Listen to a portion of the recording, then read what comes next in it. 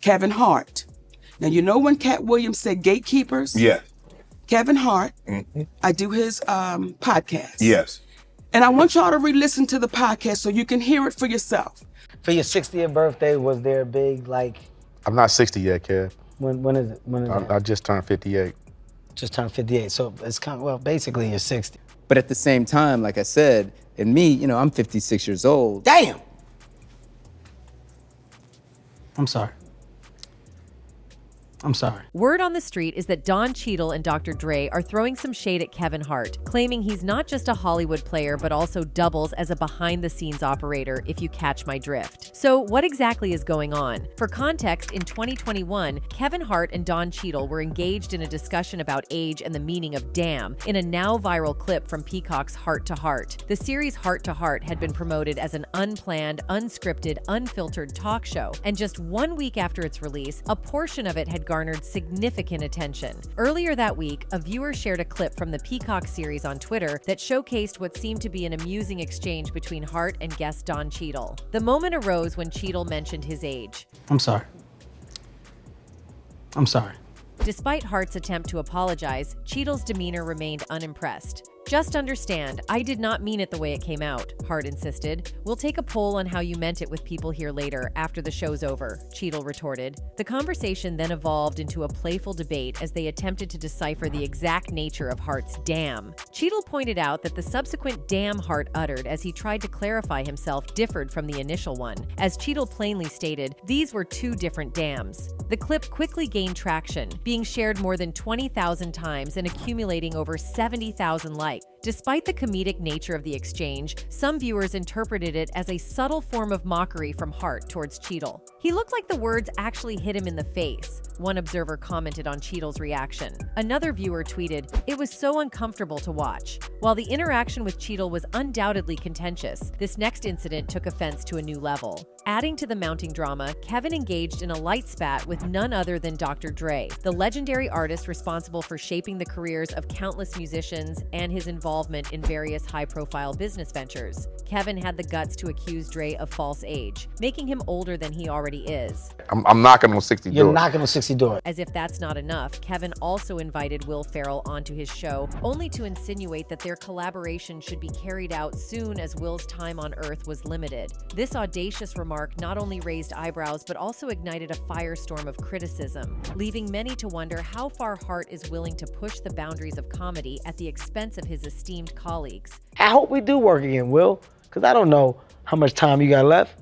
And I would love for us to do something before it's too late, man. Kevin's remarks struck such a nerve that they left Will momentarily speechless. But Will eventually mustered the courage to confront Kevin about his alleged inside knowledge of a life-threatening disease that even Will himself hadn't been unaware of. Is there something you know about me that I don't know?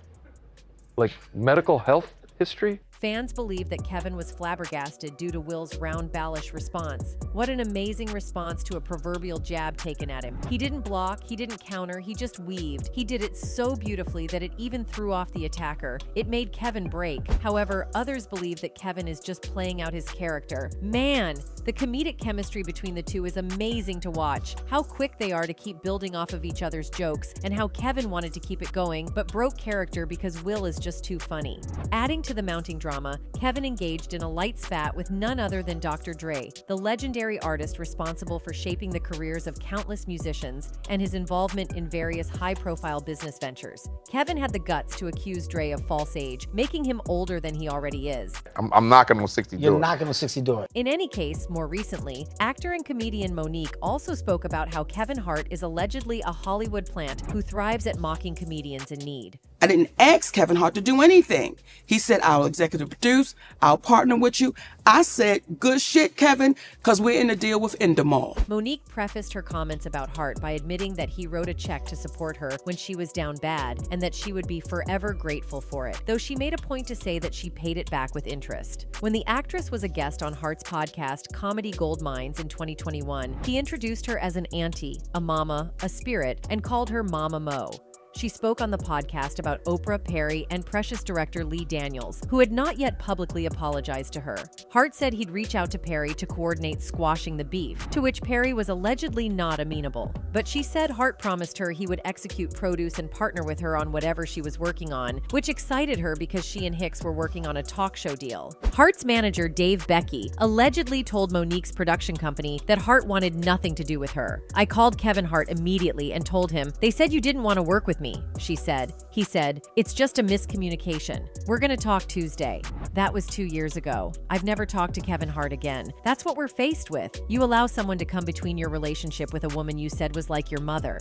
The Harts and Perrys aside, at one point, the Oscar-winning actress had a few words for The Breakfast Club. The tension between Monique and The Breakfast Club played out during a contentious 2018 interview on the Power 105.1 radio program. Earlier that year, Charlamagne tha God gave the comedian the Donkey of the Day for promoting a boycott of Netflix over racial and gender bias. And then you give me a title of Donkey of the Day. Is your mother still alive? Yes, ma'am. And you're from what city in South Carolina? Moncks Corner, South Carolina. Moncks Corner. And if I was to call your mother or your grandmother, could they tell me stories of inequality? People were having call-ins when I said, "This is not right. I was Donkey of the Day." Remember that? Monique asked Shannon Sharp on the Club Shay Shay podcast. Mo also said, "The Breakfast Nubs called me the Donkey of the Day." That's what they said. And they had a whole call-in about how I was the Donkey of the Day. But you didn't do the same thing when you found out we settled. "We gave Monique big love when the Netflix special happened," Charlamagne tha God stated on the latest edition of The Breakfast Club. He also added, "And I said, you know what? That's why I need to mind my damn business when it comes to other people's business." In June 2022, then co-host Angela Yee covered Monique's finalized legal agreement with Netflix on The Breakfast Club. Charlamagne tha God asked about the details of the settlement, but he did not comment further on the situation during that particular rumor report segment. Now, the weird thing about this is that Monique isn't the first person to expose Kevin Hart for allegedly being a power slave. You see, just over a month ago, Cat Williams sat on the same seat on Club Shay Shay podcast talking about Kevin Hart. Williams began by highlighting the astonishing trajectory of Kevin Hart's career in Hollywood by first questioning the unprecedented speed with which Hart achieved success. In 15 years in Hollywood, no one in Hollywood has a memory of going to a sold-out Kevin Hart show, there being a line for him ever getting a standing ovation at any comedy club. Williams went on and suggested that Hart's rapid ascent was unusual and posed the question of whether Hart had truly paid his dues in the competitive world of stand-up comedy. The comedian emphasized the significance of the journey and questioned whether Hart's seemingly instant success was indicative of a different narrative. He already had his deals when he got here. Have we heard of a comedian that came to LA and in his first year in LA, he had his own sitcom on network television and had his own movie called Soul Plane that he was leading? No. In the interview, Cat Williams introduced the term plant to describe someone who seemingly appears out of nowhere and attains success without the traditional struggles that comedians often face and then claims they are self-made. Williams then drew attention to the fact that Kevin Hart's documentary with Chris Rock revealed his comedy roots on the East Coast. He pointed to a perceived contradiction in Hart's narrative, noting, "He just did his documentary with Chris Rock, where he shows you that his whole upbringing in comedy was on the East Coast. So how simultaneously was he here in Los Angeles doing the same thing? It didn't happen." Williams probed into the inconsistencies in Hart's story, challenging the widely accepted narrative of an overnight success. In any case, Kevin Hart also once addressed the rumors of his overnight success. In 2014, Kevin Hart sat down with Oprah for an interview on Oprah Prime, where he delved into the intricacies of his skyrocketing career and the harsh realities of finding success in Hollywood. "Hollywood has a way of making everything seem like an overnight success," Hart explained during the interview, "but I've had 18 years in the business. I put in my time. I got dues that have been paid and paid again and paid one more time after that. I stayed true to my dreams, and eventually, they came true." Oprah pointed out the countless hardworking individuals striving to break into the industry and achieve success. She probed Hart on why he was able to do it while so many others faced insurmountable challenges. "The difference in me is that I paid attention to what people did before me, whether it was right or wrong," Hart reflected. "Everybody that's successful lays a blueprint out." Not only did Hart pay attention, but even back in 2014, 2013, he surrounded himself with tangible reminders of those who paved the way for him, from Eddie Murphy to Chris Rock to Richard Pryor. The walls of his home adorned with pictures and paintings of comedians he considered mentors served as daily inspiration. "I come down these steps every day. I look at Richard. He was great. I see Eddie. He was great. I see Chris Rock. He was great," Hart shared. "It's a constant reminder. What am I trying to achieve? I want to be great." This unwavering motivation, as Hart expressed in the interview, was his belief in what set him apart in Hollywood. "What separates me is my drive," he stated. "My drive is other people's success." Anyway, Cat Williams didn't stop at questioning Kevin Hart's rapid rise. He also delved into the dynamics of Hollywood gatekeepers. Williams challenged the notion that there are no gatekeepers in the entertainment industry, asserting that he has observed individuals controlling access to opportunities. He used the example of Kevin Hart supposedly letting Tiffany Haddish into the industry, raising the question of whether gatekeepers do indeed exist. They tell you that there's no gatekeepers, but we keep seeing the same people open the gate. Didn't Kevin open the gate and let Tiffany in? Ain't he now opening it up? Don't such and such open the gate? Cat Williams also addressed the issue of comedic standards during the interview. He explained that his refusal to compromise on certain content, specifically avoiding overtly homosexual themes, had led to him losing out on opportunities. Williams argued that he wasn't against humor, but advocated for a more thoughtful and considerate approach to comedy that didn't rely on outdated and potentially offensive tropes. You see, Cat has a long history of calling out Hollywood elites and their shady ways of controlling black celebrities. In a 2013 interview with Black Tree TV, while discussing his role in Scary Movie 5, Cat delved into some interesting topics, including a theory about black actors being forced to wear dresses on screen in order to progress to the next level of fame. It's worth noting that this interview came out not long after Kevin Hart appeared on an SNL skit wearing a dress. For context, it all started when Dave Chappelle, another revered comedian, appeared on Oprah's show in 2006, where he talked openly about his refusal to accept a $50 million deal from Comedy Central. He felt that such deals came with strings attached, and he was unwilling to be controlled or humiliated for the sake of a paycheck. Chappelle's revelations didn't end there. He recounted being asked to wear a dress for a movie scene, an experience that left him deeply uncomfortable.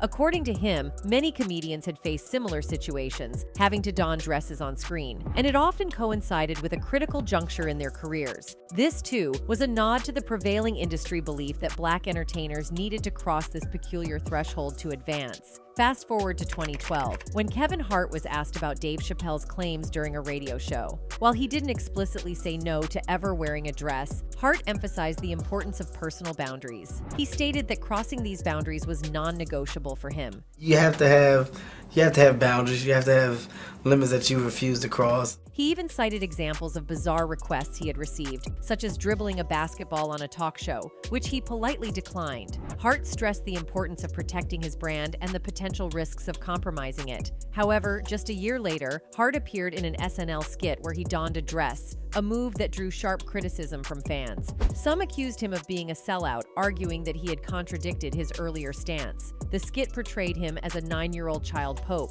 an image that many believed didn't align with the Kevin Hart they had come to know. The new pope is not Turkson. The new pope is 9-year-old Oscar nominee Kavanaugh Wallace. Cat Williams seized this opportunity to reignite the feud. He suggested that Kevin Hart's actions on SNL were merely part of a larger pattern, insinuating that Hart was willingly playing by the industry's rules to secure fame and fortune. Williams opined that Hart's success allowed him to escape criticism for wearing a dress, as a long line of comedians had already done so before him. At the end of the day, Kevin doesn't have to worry about what people are going to say about him wearing a dress because of the long line of dress-wearing people before him. He pointed to movies like Big Mama's House and the Medea franchise as examples of previous instances where comedians had donned dresses. Williams didn't go all out in his attack on Hart. Instead, he subtly questioned the choices made by comedians who aimed for mainstream success. He hinted that some entertainers, including himself and Dave Chappelle, were willing to go against the grain and, as a result, might never attain the same level of fame as Hart. The feud took a heated turn when Kevin Hart, fed fed up with Williams' insinuations, unleashed his frustration during an appearance on the Breakfast Club radio show. Hart hit back hard, accusing Cat Williams of dodging responsibility for his actions, particularly his issues with the law and substance abuse. He argued that Williams had squandered opportunities and positioned himself as a risk to studios, which eventually led to a decline in his career. Hart wasn't mincing words. He laid the blame squarely on Williams' choices. Hart emphasized that he had worked diligently to achieve success and hadn't compromised his principles. He pointed to Williams' own issues, implying that Williams was trying to deflect blame by attacking him. According to Hart, comedy was a serious business, and those who succeeded did so through hard work and dedication, not by succumbing to industry pressures. At its core, this feud became a clash of values and principles. Cat Williams seemed to represent a group of comedians who believed in staying true to their art and resisting any attempts at conformity, even if it meant staying on the fringes of the industry. On the other hand, Kevin Hart was seen as someone who had navigated the mainstream with remarkable success, but was not willing to compromise his values or image. Williams implied that comedians like him and Dave Chappelle couldn't reach the same level of success as Kevin Hart because they refused to bow to the industry's whims. He suggested that they might have been pushed to do things they were uncomfortable with for the sake of fame. The message was clear. There were boundaries, and crossing them came at a price. In any case, one of the reasons why Cat has always had it for Hart is because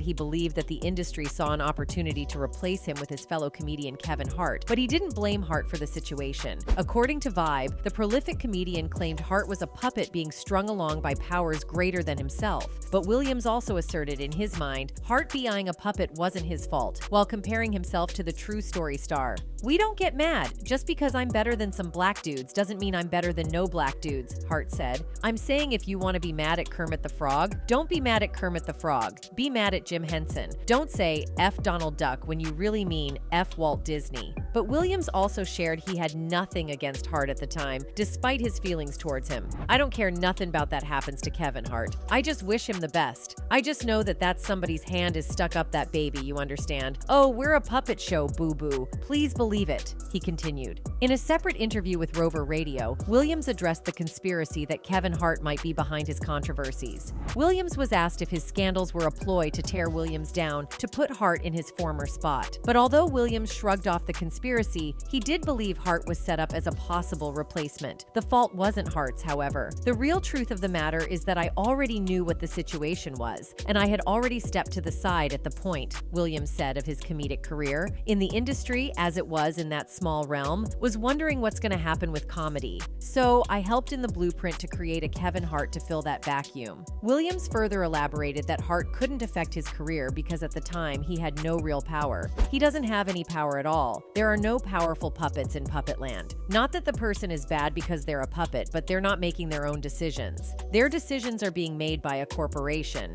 And so it's that corporation that I have issue with," Williams shared. Williams also brought up a theory that corporations don't care for Hart all that much. In fact, they might view Hart the same way that they view Williams. "If you like somebody, you're not going to let somebody do 12 movies in the course of 12 months. Williams said. "You could have broke 12 movies up in 4 years and given somebody a wonderful extended period of time in their craft, instead of giving somebody 12 movies in 12 months. That sounds like you hate that person." Although the comedian had some choice words for Hart at the time, eventually Williams would apologize for his remarks. Stopping by V103 Atlanta, the comedian took the time to address the situation with Hart. "I should have never mentioned Kevin Hart's name," Williams said. "That is the reigning king of comedy if you ask for popular consensus." Williams would further elaborate on the motivations behind his apology. "The fact that I, while being on stage pretending to be higher than that, would then stoop down to the same level and try to embarrass Kevin Hart in front of his children and loved ones after all the hard work he did since 2002 is just regrettable on my part. So I humbly apologize," Williams shared. Cat Williams has built his career from the ground up. Born in Cincinnati, Ohio, Williams spent much of his time in Dayton growing up. He started performing at comedy shows when he was underaged, spending years developing his craft while expanding his brand. His career took off in 2002,